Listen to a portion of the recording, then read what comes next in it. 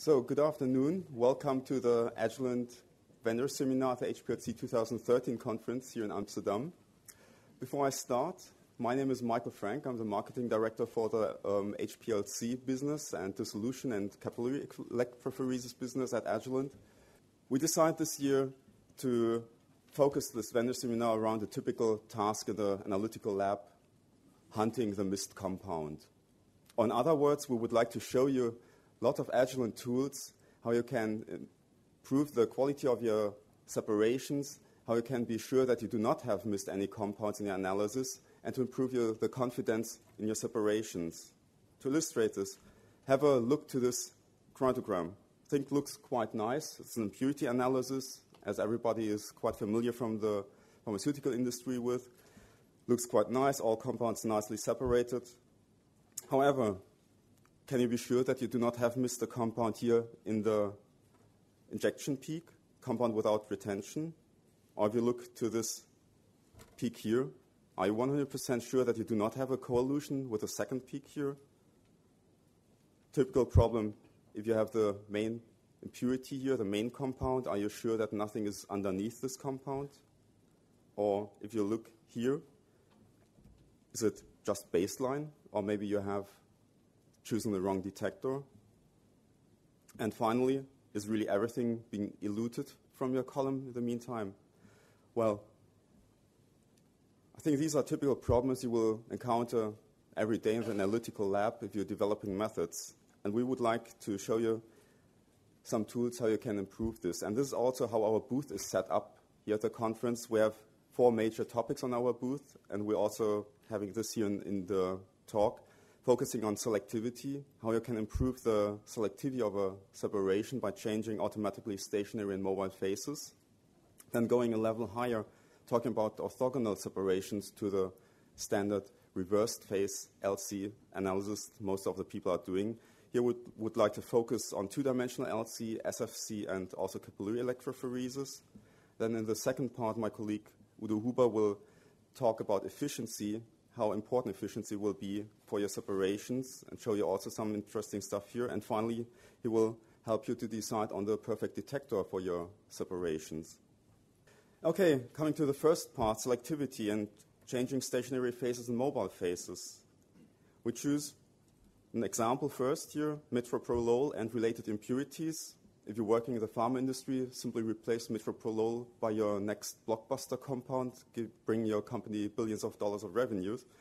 So typical task here, identifying the impurities of compounds, of pharmaceutical compounds, for example, in analytical runs.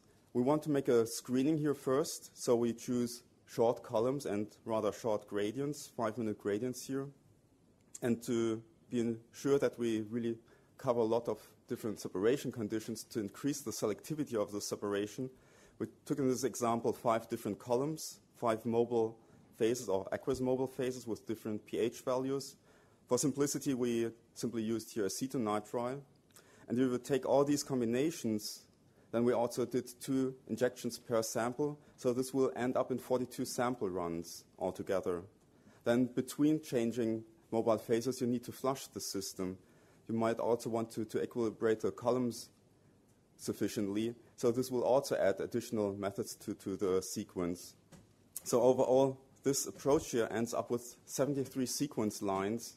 And now simply imagine if you would have to type in or generate 42 method files and then 73 sequence lines manually.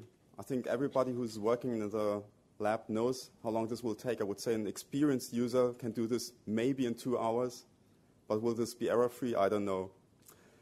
This is the one part of the equation here, doing all these manual method settings, entering timetables, selecting the right valve position, and so on. The other one is the pure analysis time. I said we have simply 5-minute gradients here. However, all the run times will end up at almost 14 hours of the system. Well, if you have to change the columns manually, change solvents manually, I think everybody imagine how long this will take for you. Okay, but first, look to the results here, how important it is to change the different conditions. So on this screen here, we simply looking on one mobile phase condition and having different column stationary phases screened here. And you can easily see how big the differences are already between these different columns here. And I would like to focus a little bit on the first two peaks here. So these are the interesting peaks of this separation that need to be separated. Obviously, the extend C18 column is the best one. But again, if you look to the first two peaks here, and now here, they're changing retention order or elution order. Maybe slightly different conditions, different temperature, and they would, again, perfectly co-elute in between. The result of changing the separation conditions are much more obvious if you're looking to the mobile phases and different pH values. So here we are having just one stationary phase and changing the pH value of the solvent. And you can see at pH 6.4, more or less all of these compounds are gone, probably hidden underneath the main peak here. I do not want to go through all these 42 iterations of different separation conditions, and I think it's also very important that you do not have to do this fully manually because it's also time-consuming.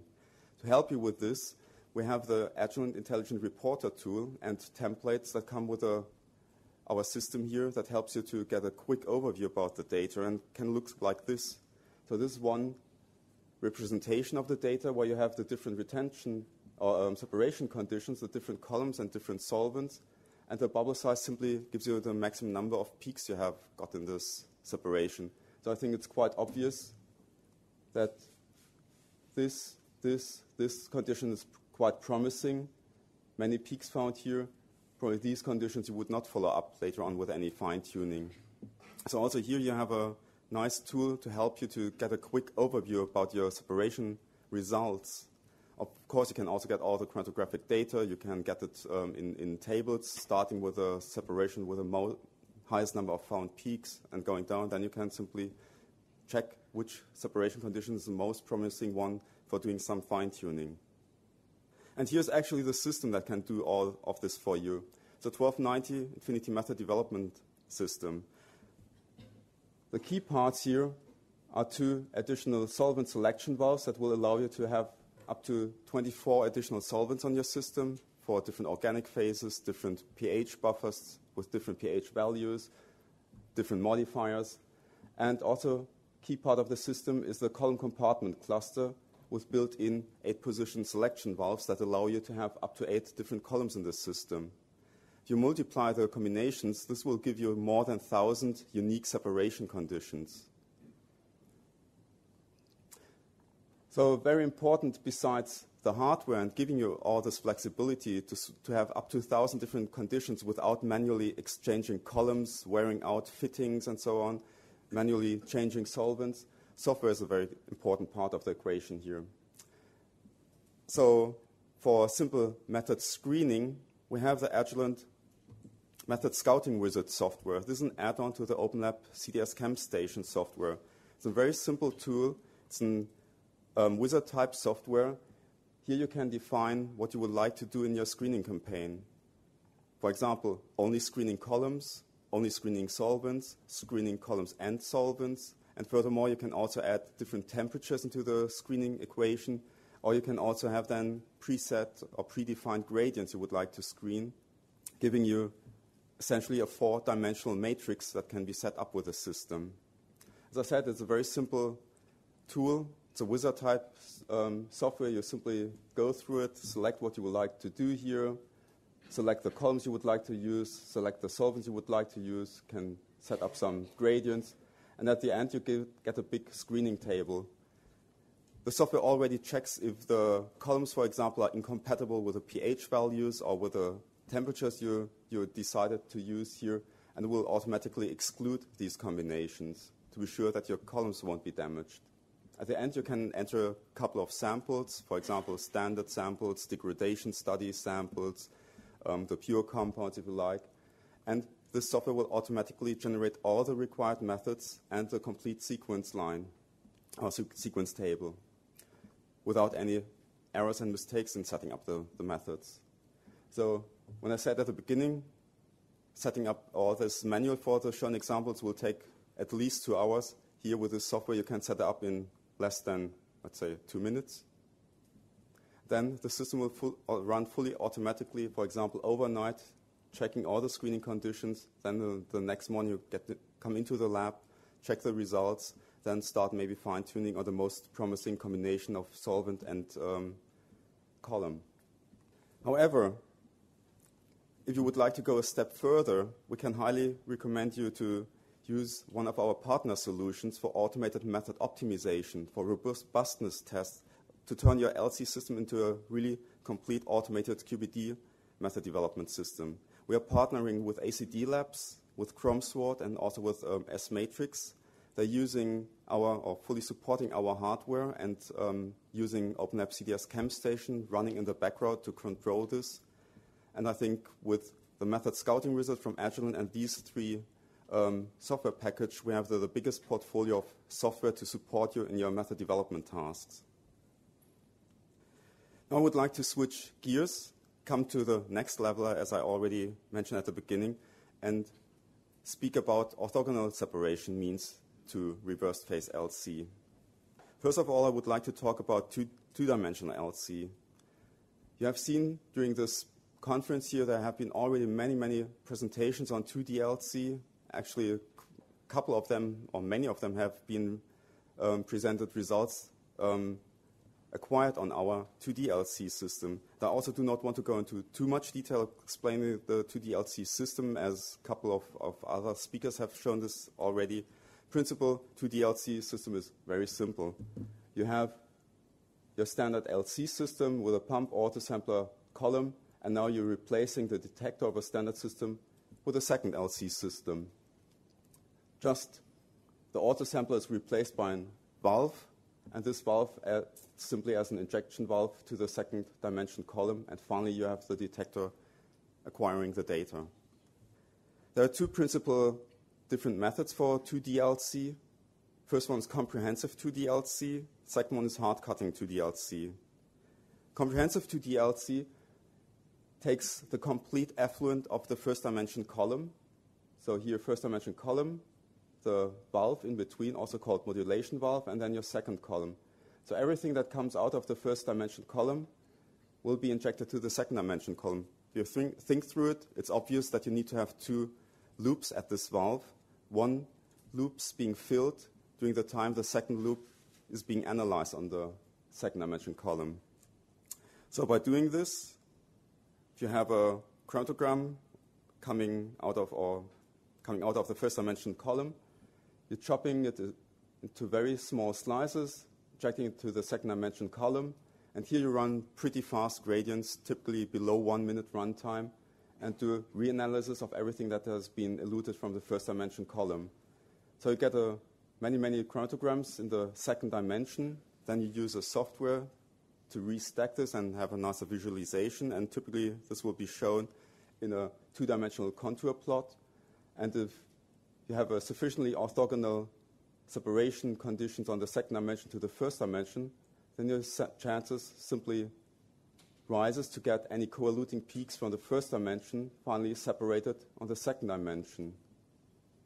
This is really the power of the comprehensive 2D LC, dramatically increasing the resolution of your system and the chance to find so far unresolved peaks. Here's a real-life example. This was actually presented yesterday. We received this from Gert von Honacker from the RIC. And he worked on tryptic digest of monoclonal antibodies. You can easily see here, if you look to these compounds, I've roughly counted them. There are around 100 compounds separated here. You can hardly see it, but the runtime here is around 30 minutes. So if you think in peak capacity terms, we are talking about hundreds of peak capacities in less than 30, or in roughly 30 minutes. So in this example, he used reverse phase times reversed phase, and using two sufficiently orthogonal columns, the bonus RP column and the Eclipse plus C18 column, to get already this great separation here. Yesterday also showed totally orthogonal separation means with the same type of sample in the same system, using strong cation exchange separation versus reversed phase. There's another thing I would like to show you, and again, hardly to see, but this is the runtime on the second dimension here. The number up here is 22 seconds. So the second dimension in this example is running with 22-second gradients. And yesterday, Gert van Honacker also showed the retention time reproducibility data. For this example, we were talking about 0.05 and 0.09% RSDs on the retention times in the second dimension. I think this is quite remarkable. Coming to the second type of doing 2D-LC, this is hard-cutting 2D-LC. With hard-cutting 2D-LC, you do not take the complete effluent of the first dimension, but you select only a peak of interest. Again, you will then take this peak you're interested in, sample it, and inject it to a second column. Since you do not now have the time constraints of comprehensive 2D-LC, with the need to have very fast gradients, you can now use a longer column in the second dimension and have also longer runtimes in the second dimension. So only parts are being used for the second dimension. Gradients can be longer, so you have more information in the second dimension for the specific analysis, but you will, of course, lose all informations of the unsampled peaks here. And also here we have a nice example to show you the power of doing hard-cutting 2D-LC. There have also been talks at the conference showing this with other real-life examples from pharmaceutical industry. So here's one example, again, a pharmaceutical impurity compound, the main compound here, and then 6 identified impurities. And the conditions have already been with sub-2-micron particle columns on a rather long column with actually already high resolution. However, if we do now hard-cutting 2D-LC with this system or sample, and cut out the main peak here, and then analyze the main peak on a column with a different selectivity, using now a phenyl hexyl column instead of a C18, well, surprise, surprise, there was something underneath this big peak, now nicely being separated and identified as another impurity in the sample. So this illustrates how important or how helpful, beneficial 2D-LC can be to not miss any compound here in your samples. The system that allows you to do both comprehensive 2D-LC and hard-cutting 2D-LC is the 1290 Infinity 2D-LC solution. It's based mainly on a 1290 Infinity system with a second pump for the second dimension, column compartment with a special valve to do the injections into the second dimension, and then, very important, a very easy-to-use additional 2D-LC acquisition software that makes it really a task of few minutes to set up 2D-LC methods and also very complex gradient patterns for the second dimension. I think this was also shown in the presentation from Gert van Honacker yesterday. He used so-called shifted gradients, gradients that from one injection to the next injection, changing the %B of the gradient. Again, taking a lot of time away from the user to set up this manually with this software, again, making it a task of a few minutes. And very important for the data analysis, especially of the comprehensive 2D-LC data, we also have a powerful software available, and this comes again from one of our partner companies, which is GC Image Incorporated from the US, and I have to apologize, there's a little typo in here. The software calls LCLC Image Software. So this is a very powerful software to do data analysis of comprehensive 2D-LC samples, doing automating peak identification, quantitation.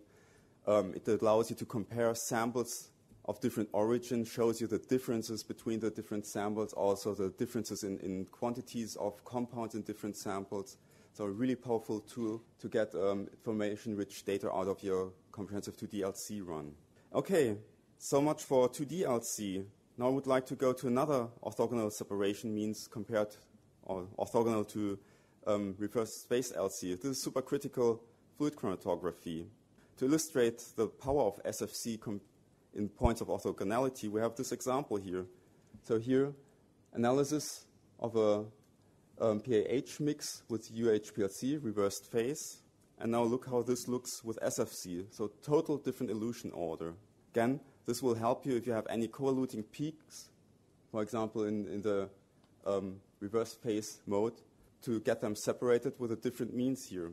And also, we're looking to the sensitivity of our SFC system. It's fully sufficient to support also impurity analysis and impurity profiling down to an 0.01% level. We'll still have sufficient signal to noise to achieve such low limits here. And what is really nice about the SFC system, it can be directly combined with UHPLC. So with our SFC hybrid UHPLC system, you are able in one system to switch between SFC and reversed phase LC in one system, from one sequence line to the next sequence line. This is really a powerful tool. And I would also like to mention here, the SFC system from Agilent can be operated up to 600 bars. It's a full UHPLC system, giving you the full flow range also on the LC SFC part. If you're using, for example, modifiers with a higher viscosity, this can be done with this system very easily. Last orthogonal separation method I would like to present here is capillary electrophoresis. Also at this conference, we have seen a couple of presentations around CE, and I think CE is a really powerful tool to complement LC separations. It's very useful for charged substances like biomolecules, but also small basic and acidic compounds and ions. It has really high separation power, typically way above 40,000 plates. It's fast. It only needs minute sample amounts. There's almost no sample preparation required. Fully orthogonal to HPLC. And what's also nice, since it uses only very few milliliters of buffers and very little amount of samples, you can really regard this as a green method. To illustrate the power of capillary electrophoresis, I've chosen here one example. So there was in 2008 an incident, unfortunately with some fatal incidents here, with an impurity in heparin. So this can be found on the FDA homepage, and the problem at the end could be drilled down to an impurity in the heparin. However, the investigators tried really many different separation means, and at the end, only CE could get this unknown compound, which was toxic, separated from the heparin. And you can see here, where is it said, don't see it, that they really run to a bunch of different separation methods before they finally ended up with a CE, and CE was then so easily to be used and easily got the results here in less than 10 minutes. Clearly nice separated peak here to get this problem solved here, because it's fully orthogonal to the HPLC methodologies.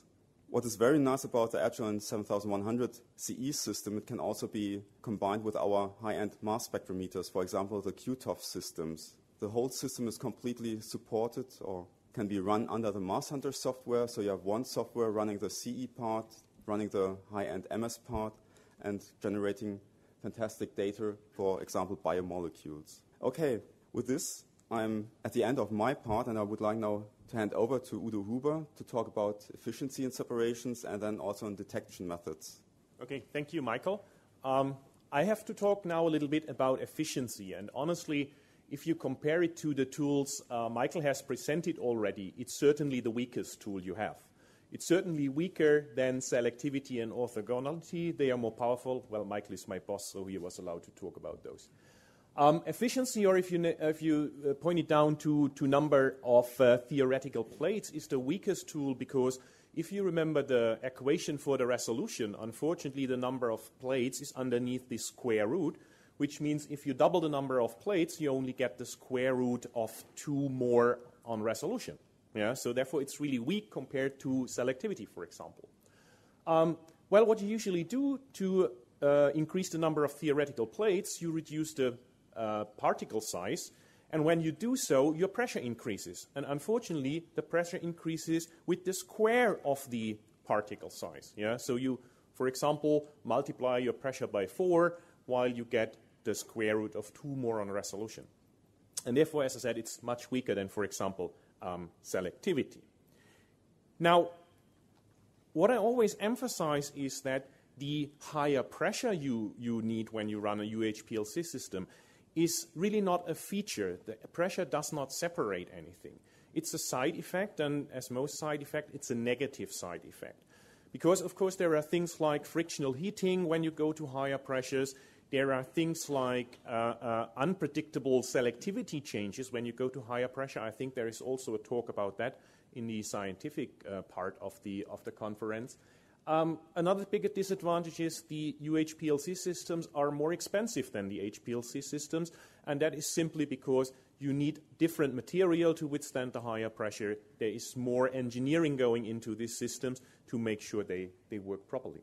Well, so the heart of the system to get more efficiency, to get more number of plates, is actually the particles you are using, the UHPLC particles. And obviously, you can go down to smaller particles, as shown here, from 5-micron traditional particles to sub-2 micron particles. Of course, on the other hand, you can also use the superficially porous particles to get more efficiency, to get more plate numbers. And we have an example here. As I said, it's not the strongest tool. However, it's probably a tool which is easily accessible because most of our customers have UHPLC systems in their lab nowadays, so it's easily accessible. And here is an example which we got from a customer. It was a pharmaceutical customer in an isocratic impurity method. And this customer always had some issues with the impurities which elute here at the front of the chromatogram. Because he saw 4 peaks there, and 2 of them were not really baseline separated, and so he wasn't really happy with the integration of those 2.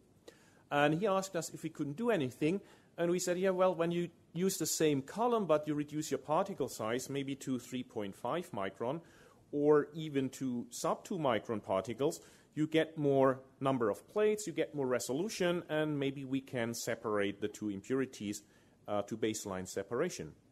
Well, honestly, it worked perfect. It worked even too good, because what turned out, in the end, he did not see 4 impurities, but 7 impurities, and 3 of them he had not seen before, and he had no idea what they are.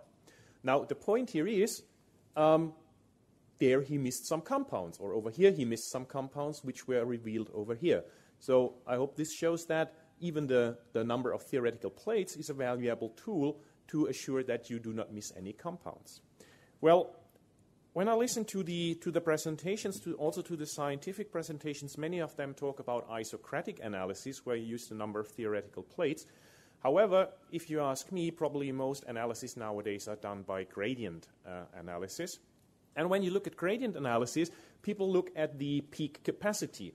And the peak capacity, simply speaking, is just the number of peaks you can fit into your chromatogram with a sufficient, let's say, baseline resolution. So if you look at this, this chromatogram you see here, we have, if you would count them, 32 peaks in about 2.5 minutes. Now, honestly, I have never seen a real-life chromatogram looking like that. Actually, it's photoshopped, of course. So what does the peak capacity mean for you if you ask the questions, do I miss any compound? And, well, if you look in the literature, you find things like the statistical theory of peak overlap. And when you read a little bit further, you find, for example, those 2 sentences here. And the first one is saying that peak resolution is severely compromised when the number of components present in the sample overrates 1/3 of the peak capacity. If you think about the chromatogram on the last page, we had a peak capacity of 32. So you can say if you have 10 compounds in your sample and you use this analysis method, you should be all right. So if you have 11 or 12 or maybe 15 compounds in there, there is a high chance that there are 2 compounds which coalute. On the other hand, if you read the second sentence, in order to resolve 98% of the components, the peak capacity must exceed the number of components by a factor of 100. What does that mean? If you have samples to analyze, and let's say all of those samples contain just 2 compounds. Yeah? So if you have just 2 compounds, you need a peak capacity of 200, and when you have such a method, and you inject 100 samples with 2 peaks, in 98% cases, in 98 of these samples, you will really separate those 2 peaks. But there are still 2 examples where you probably do not separate those 2 peaks. Yeah? So again, a high peak capacity helps you to assure that you do not miss any peak, that you do not miss any compound. Well, and I did some simple illustration here. I don't want to talk too much about peak capacity and don't go into too many details. There are many scientific presentations about this topic. But what I have done here is I have just calculated for a certain method column. You see, I have used already sub-2 micron particles because what is also true, as narrower the peaks are in your chromatogram, as more peaks you can fit into it. So the goal is to get really narrow peaks, and how do you do that? Well, one thing is to use UHPLC columns, superficially porous, or in this case we use sub 2 micron. And the other thing you can do is increase your flow rate, because when you increase your flow rate, the peaks get narrower and you can fit more peaks into your chromatogram. So what I have done here is, and I said this is only for illustration purposes, I have calculated the peak capacity for 3 different column lengths. So the blue curve is the 50 millimeter, the red one the 100, and the green one the 150 millimeter column. And what I have also done, I have calculated the back pressure, because of course when you use higher flow rates you get more back pressure, and the dashed lines here are the back pressure you generate with the 50, 100, and 150 millimeter column. If you have a 400 bar system, then if you look here, this is where the maximum flow rate you can achieve, and that equals a peak capacity of that value. And if you do the same for the 100 millimeter column and the 150 millimeter column, those are the peak capacities you can achieve. Now, if you use, instead of the 400 bar system that is shown here, a 1200 bar system, for example, then that is the maximum back pressure you can achieve. And you can immediately see you could even achieve more peak capacity than the 50 millimeter column is able to deliver. And you can achieve a lot higher peak capacity when you use the 100 and the 150 millimeter column. Of course, you could now say, well, then I use a system with the higher back pressure. Of course, you could. Unfortunately, as far as I know, there are no UHPLC columns commercially available that go to higher back pressure than 1200 bars. So if you want to go to the highest peak capacity to make sure you don't miss any compound, the UHPLC system is certainly a valuable tool. If you want to come to our booth and have a look, we have 2 of them there, the 1290 Infinity Binary LC system and the quaternary system. And maybe one word about the quaternary system. It's a low-pressure mixing system, and they are on the market also for a very long time. However, I would say we more or less reinvented the quaternary system, because so far you would have never used a quaternary system at the edges of the gradient, meaning when you run a gradient from, let's say, 1 to 10%. That was usually where you go to a high-pressure mixing system, because you got irreproducible results due to the solvent delivery. What we have done with our quaternary 1290 quaternary system, we have run a step gradient from 0 to 10% B in 1% steps. And when you overlay the program gradient and what you really achieve in a step gradient, you hardly spot any difference. When we do an application running from 2 to 12%, we have done that with caffeine and theophylline. They are rather polar. We get really excellent retention time, relative standard deviations for the retention time. So really, we say it's a quaternary pump with binary pump performance. Well, so far we talked about separating compounds. Make sure we separate every compound from the other compound, which of course is fine. On the other hand, if you separate your compound and you can't detect them, it's really no help for you. So when we look at detection, I call the first slide the myth of the universal detector, because in LC there is no universal detector, full stop. So we have different detectors. For example, the most common one is the UV detector, and to detect compounds you need a chromophore in this compound. And unfortunately, usually the impurities, they don't have one, and so you don't see them. Also, there are evaporative light scattering detectors around, and there you need a compound which is less volatile than the mobile phase. Well, that's usually not too much of a problem. However, there are also some other things with all the evaporative detectors. For example, the response depends on the mobile phase composition. You have a non-linear calibration curve. Well, that's not too much of an issue. The data system usually can do non-linear calibration curves. But again, there are still compounds you cannot see in the evaporative light scattering detector. Also, the MS, the mass spectrometry, is not a universal detector. It's a universal ion detector, because you have to ionize your compound to make sure you really see it in your MS. Well, probably the greatest disadvantage of the MS is that it's more expensive compared to the other detectors. So everybody wants to have one, but sometimes it's too expensive. The refractive index detector honestly comes really close to a universal detector. It has universal response, and you can probably detect most compounds or all compounds. However, then you are limited to isocratic runs. And the RID is really only a detector for the patient operator, because it takes some time until you have really equilibrated it and you get a stable baseline. Well, the fluorescence detector is certainly not a universal detector, and that's its strength, because not many compounds show fluorescent, and so it's highly selective. So you can analyze compound even in a matrix if they are fluorescent, because there is a high chance that all the other compounds or most other compounds in your sample, in your matrix, are not detected. So this is a big advantage. It's very sensitive. However, when you look from a perspective of a universal detector, it's really not ideal because, as I said, not too many compounds are fluorescent.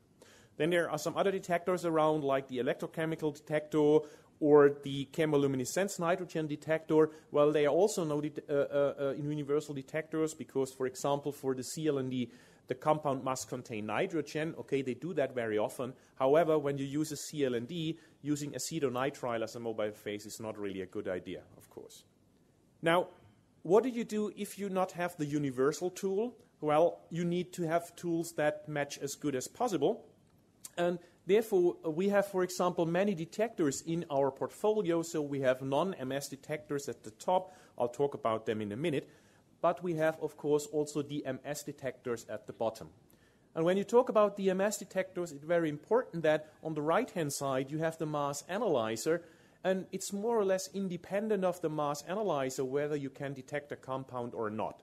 As long as you stay in the mass range, I think you can probably detect any compound with any detector, as long as you have ionized the compound, and for that the ion source is responsible, and that is shown here on the left-hand side. If we have a closer look, probably the most used source is the electrospray ionization source, and we have that in a different flavor. It's the jet stream technology you see here on the right-hand side, so that one, where an additional nitrogen stream, heated nitrogen stream, enhances the sensitivity by assuring that more ions get into the MS analyzer. However, not all compounds can be ionized by electrospray, so there are other sources, for example, the APCI sources, or then things like the atmospheric pressure photoionization. But I think this source, it's similar the story to the FLD, so this selectively ionizes certain compounds, so it's more a source where you analyze specific compounds out of a matrix. What is very nice is the multimode source we have in our portfolio, because with this multimode source you can do electrospray and APCI simultaneously. I have stolen this picture from our MS colleagues, so when you look at all the compounds you want to analyze regarding polarity and molecular weight, you can see there is a typical field for electrospray ionization and a typical field of atmospheric pressure chemical ionization. And now with the combined source, you also combine those two areas, so to say. Here is an example that is done with the multimode source. I admit it's a wild mix of compounds to show that, but you have here the hexanosulfonic acid, which responds only in negative electrospray. The next peak is the indole, which responds only in positive APCI. The other compound responds only in negative APCI, and the last one in positive electrospray. So we combined the different ionization mechanisms, APCI and electrospray, in addition to negative and positive analysis mode. Yeah? So it's really a compound that makes sure that all the compounds are ionized, and then you can detect them with your mass analyzer, whichever is attached to the back of the source. Well, we can also talk a little bit about the non-MS detectors, and there you see the usual ones on the left-hand side, the UV detectors, variable wavelengths, multi-wavelengths, and diode detector, the fluorescence detector, the RI detector, the ELSD, and on the right-hand side you see what we call the multi-detector suite. That's a combined detector containing a light scattering detector, so not an evaporative light scattering detector, but a light scattering detector, a refractive index detector, and a viscosity detector, and this one is usually used for GPC or SLC, so analysis of polymers or analysis of large biomolecules, so for example, proteins. I want to point out one thing, and that's our new evaporative light scattering detector, which you see on this slide, and it got a blue laser light source, and with this one, instead of the light-emitting diode of the other model, it allows a lower detection limit, and there are two nice things. One is the subambient evaporation temperature, that allows you to detect semi-volatile compounds. And what I like most is the gas flow programming. Because this gas flow programming helps you to get rid of, for example, DMSO, which might be your sample solvent. So DMSO is very often used as a sample solvent, and when you inject such a sample, you get this huge DMSO peak here at the beginning of the chromatogram, not even only in UV detection when you run at low wavelengths, but also here in the ELSD. Now, what you traditionally would do is you would increase the temperature of the ELSD, and that works. That removes your DMSO, but unfortunately, it very often removes also the other compounds from your chromatogram because they also evaporate. So what we have done here is we have not changed the temperature, but we have changed the gas flow from 1.6 to 3.0 liters, and you can see the DMSO peak here is gone, and you lose also a little bit of sensitivity for the other compound, but I think if you really do that with the temperature, you remove the DMSO completely, you would probably not see the other peaks anymore. So that's really a nice feature that you can do the gas flow programming. Now, what you can also do when you do not have a universal detector, you can, of course, combine detectors. And this is also a little bit of a schematic. I go to the next slide and show you what it means. When you look at the detectors, of course, with the NMR, you can probably detect all the organic compounds. We haven't talked about any others so far. However, NMR, well, you can combine it with LC, but it's certainly not a routine detector for your routine lab. So that's the reason why I painted it red. The RI detector, as mentioned, would certainly be a kind of a universal detector. However, if you would use this in a system, you could not run a gradient. Yeah? So it also does not really qualify to make a detector combination. If you look on the other side, it's the CLND, which also has a high probability to detect a compound. However, then that limits your analysis of using no acetonitrile, because it's nitrogen in acetonitrile, you can't use it, and the other two are probably too selective. However, if you look at the three in the middle, you have the evaporative light scattering detector, UV and MS. You can combine them very easily, and this gives you a system where you really have a high probability to detect all the compounds in your sample. If you do this, the setup is really not too difficult. You take the flow coming out of the UV detector, you have a splitter, you can use a simple T piece here and split a little bit of the flow into the MS. You see a single quadrupole here in this case, and the rest goes then to the fluorescence detector. And this is an example chromatogram here at the top, where you see nicely here the two peaks in the UV vis. You see there is already a third one here at the end and a one here at the front in the ELSD, and you can at least detect those last three with the MS. So again, this combination gives you a high probability to detect all the compounds in your sample. Now, I just said we were talking only about organic compounds so far. However, your sample can, of course, contain also compounds which are non-organic, which you maybe not see with the UV detector. Prominent example are heavy metals, and there is a new regulation out for the pharmaceutical industry to detect heavy metals in pharmaceutical drugs and formulations.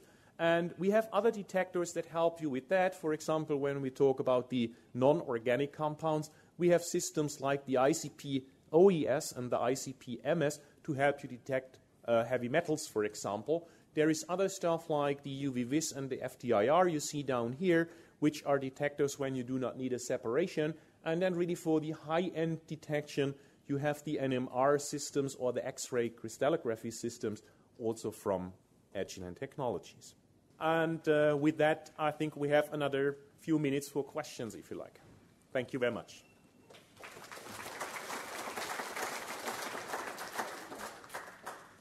Thanks for the nice presentation. I have one question concerning this multimode arm source. Do you have to define some sort of a retention window, or is this done simultaneously? No, it's done simultaneously. Okay. That's the big difference. It's not switching between electrospray and APCI. There are dedicated zones in the source, a dedicated zone where electrospray ionization is done, and a dedicated zone where APCI is done. So it's really simultaneously. It's not switching. Yeah, so it's doing it at the same time. You can also use it in dedicated electrospray mode, if you like, or dedicated APCI. But when you do both, it's really simultaneously doing that. If you use it in a dedicated mode, would this mean that you have some loss in sensitivity in comparison to the Yeah. standalone. Yeah. So if you run the multimode source in electrospray mode and compare the sensitivity to the dedicated electrospray source, it will be a little bit lower in sensitivity. Yeah. I can't give you a number from the top of my head, but it will be a little bit lower, of course, because the electrospray source geometry is designed really to optimize electrospray, and so the multimode source is in this kind a little bit of a compromise. Yeah. Thank you.